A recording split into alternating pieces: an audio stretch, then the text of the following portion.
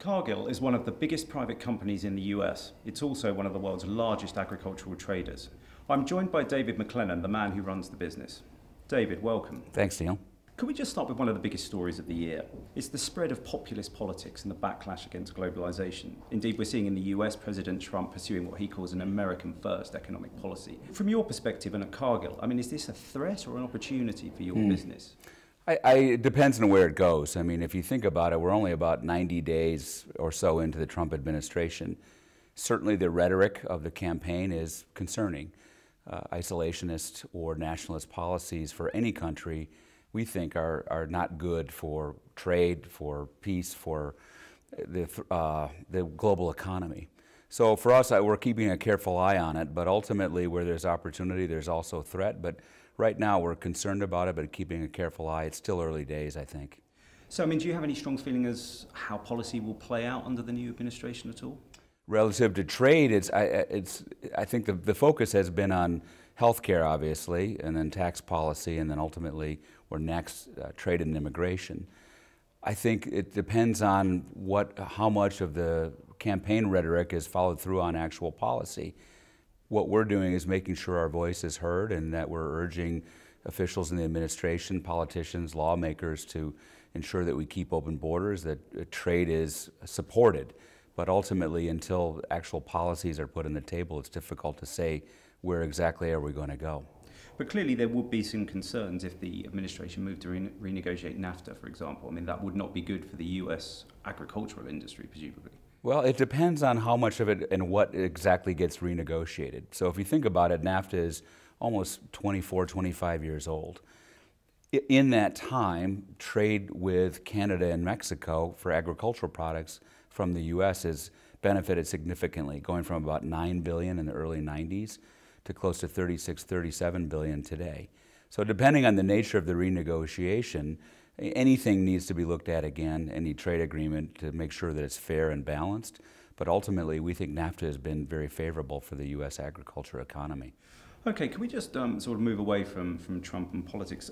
You were appointed CEO 2013. Since then, you've pruned the company's portfolio, you've shaken up the management structure, you've handed more responsibility to divisional heads. Are you sort of happy with the shape that the business is in at the moment? Have you got it to where you want it to be? I'm happy with where the business is today. We're having a good year. We've had two successive quarters that were a lot better than they were last year. And so this year is shaping up to be a good year.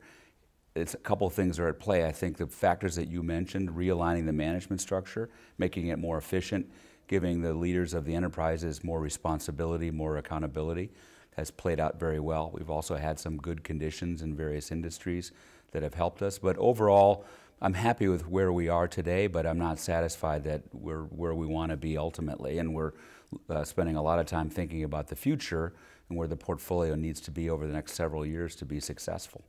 You're just sort of allied to that point. The world needs to cut carbon emissions, and at the same time, there's a growing demand for more protein across the world. How do you think the industry can produce the protein that it needs with, at the same time, reducing its carbon footprint? I think the world animal protein industry is evolving and needs to focus, and we are focusing more on a sustainable development of beef and poultry production.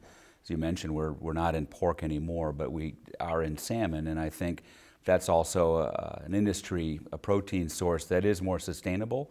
But I think what we're also seeing is alternative sources of protein, plant-based protein, for example, or substitutes for traditional protein, which ultimately will grow over time. But I think it's incumbent on the industry, on players like us, to look at ways to be more sustainable relative to traditional forms of animal protein, beef and chicken being the most notable ones, because it is an environmentally intensive industry. Okay, just to switch topics for a moment. The heart of the business, Cargill, is grain trading, agricultural trading. We've seen in the last few years bumper harvests, bulging stocks, low prices, volatility. How do you see that? Is that the new normal for the industry, or are there reasons to be more optimistic, do you think? That's a good question, and I think, in terms of low prices, it's optimistic for the consumer. It's good for prices in the grocery store. Ultimately, It's not something, I don't think it's the new normal, because you can always get very quickly and sometimes unexpectedly some type of supply disruption.